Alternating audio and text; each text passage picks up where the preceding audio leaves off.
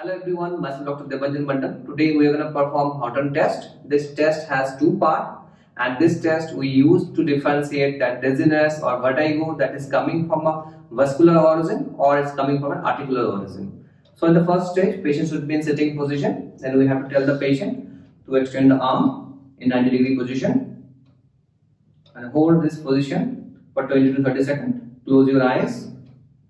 Then we have to watch if there is any movement is there on the hand or not, or patient is not able to maintain this position or not. If patient is not able to maintain this position, that means that is coming from an articular origin. If the movement is fine, then we have to go for the second stage. Extend your neck and rotate your head and hold this position for 20 to 30 seconds. Again, we have to watch that wavering of the arm is there or any movement in the arm is there or not. If patient is not able to maintain this position, that means that the problem is coming from a vascular origin. So this is all about Hautant test. What are the 5 Ds and 3 Ns?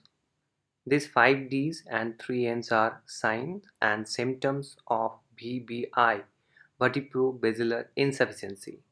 5 Ds are diplopia, means double vision, dizziness, means vertigo, lightheadedness or giddiness, drop attack, means a sudden fall without blackout or warning, dysarthria, means unclear articulation of speech, dysphagia, means difficulty in swallowing.